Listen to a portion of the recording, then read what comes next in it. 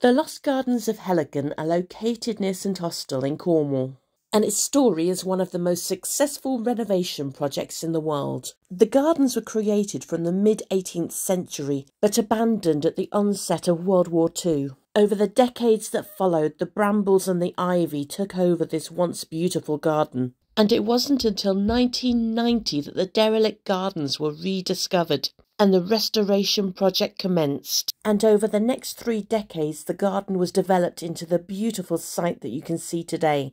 And there is much to be discovered on your journey, including a giant head sculpted from a tree root and planted with Mind Your Own Business and Crocosmia. The Mud Maid, which was originally planned to be a mermaid, however the tail was scrapped when the nickname stuck. And the Grey Lady sculpture, inspired by the mysterious grey figure once seen disappearing away from Heligan House. This was created from galvanised steel, and her appearance can change with different times of day or weather. However, the jungle garden was the main focus of my visit here. Even as recently as 2019, new jungle paths have been opened, and the jungle garden is constantly evolving, and new plant species being added because they're not bound by the same restrictions as other parts of the garden, which remain true to historical accuracy. The historically Victorian plant hunters were always bringing back new species to plant in the garden, and this has given the jungle team the freedom to create this garden in their own image. So if you haven't visited for a few years, you're bound to see some new things, such as Calesia paradoxa. Native to South America, this spiny deciduous shrub, known as the anchor plant, has the most extraordinary spiny branches with fleshy, flat, triangular, outward-facing spines. And in late summer through to autumn, it has small, creamy white, tubular flowers, which are sweetly fragranced. It prefers full sun or part shade and is hardy in most of the UK. Juncus acutus is also known as the spiny rush. It is a flowering plant found in a variety of wet habitats such as bogs, meadows, marshes, or along the edges of ponds and lakes. It prefers moist acidic soil and full sun, although is drought tolerant once established. Elegia capensis is also known as the horsetail restio. It's a particularly elegant but invasive restio, bearing lush green bamboo-like stems and soft feathery leaves. It prefers moist but well-drained acidic to neutral soil, full sun or part shade, and is hardy in milder parts of the UK to about -5 degrees C. Aloeampelos striatula is an attractive aloe with tall spikes of yellow flowers tinged with red as they fade. It grows to about 2 foot tall, and it prefers full sun and dry, well-drained soil, and is hardy to about -5 degrees. Puya chilensis is an exotic-looking bromeliad with arching grey-green leaves. It's native to Chile and grows up to 2 metres tall, preferring full sun and well-drained soil. It's frost-hardy and drought-tolerant. Agave salmiana is native to Mexico.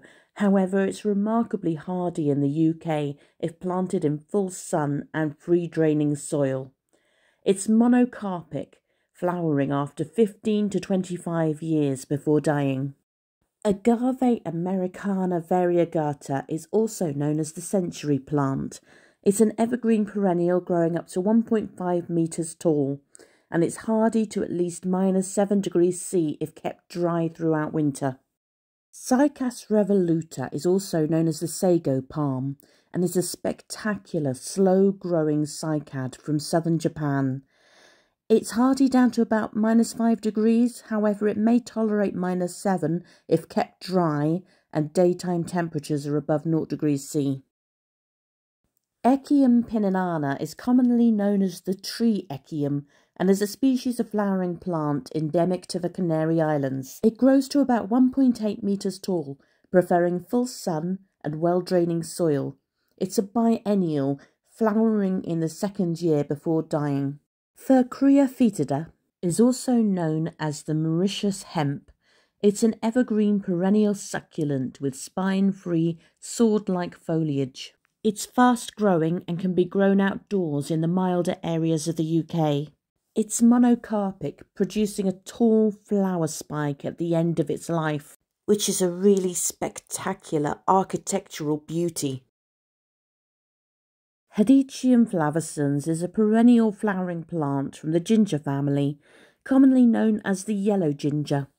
It grows up to about 2.5 metres tall and is shade tolerant, although prefers full sun. It's hardy in milder areas of the UK. Hedychium gardnerianum is also known as the Kahili ginger and is one of the most reliable cultivars, with dark green foliage and creamy white flowers, which unfortunately I missed on this visit. But the foliage is absolutely fantastic in a jungle garden. Canna tropicana is a beautiful plant with striking foliage and vibrant orange flowers. They need to be well watered and enjoy plenty of feed. Acer palmatum is more commonly known as the Japanese maple. It's a beautiful shrub or small tree, and there are many different varieties with different leaf shapes and colours, with some of the most attractive colouring appearing in spring or in autumn. Most acers prefer a sheltered shady spot away from winds and prefer neutral to acidic soil.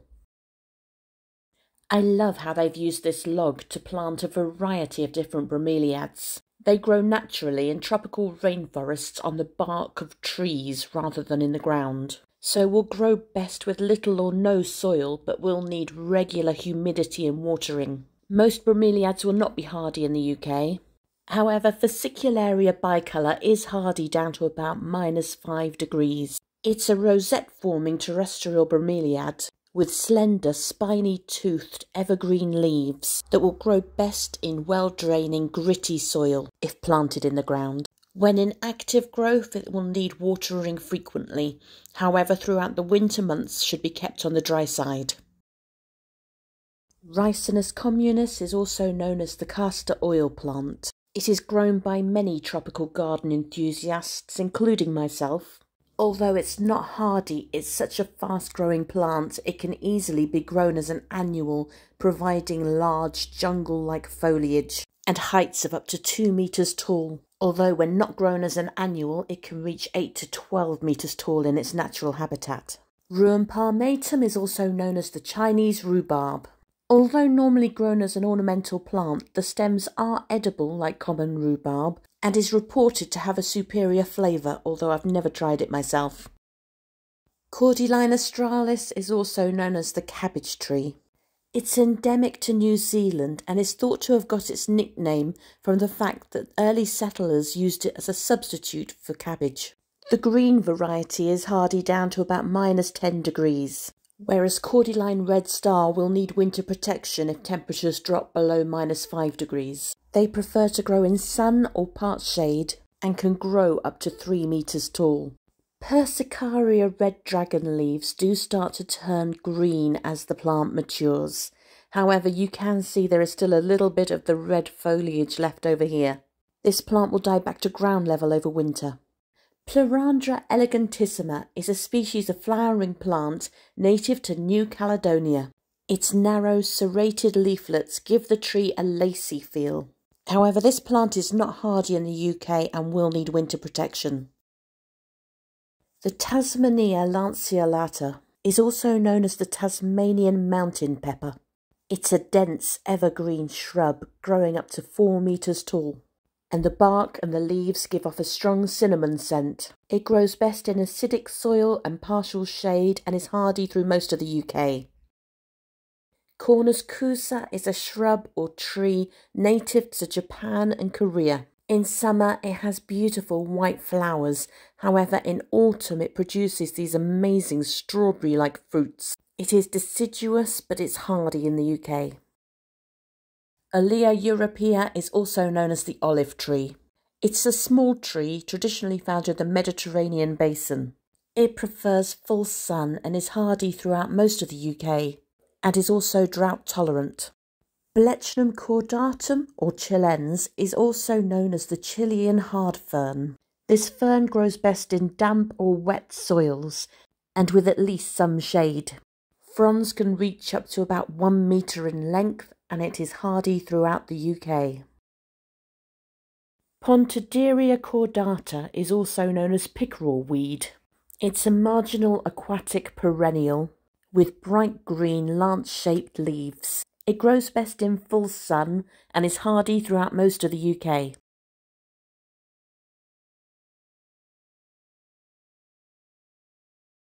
If you're enjoying this content, then please do make sure you're subscribed to my channel. This is still a new channel, so every subscriber really does make a difference. You can also turn on notifications to make sure you don't miss any of my new videos.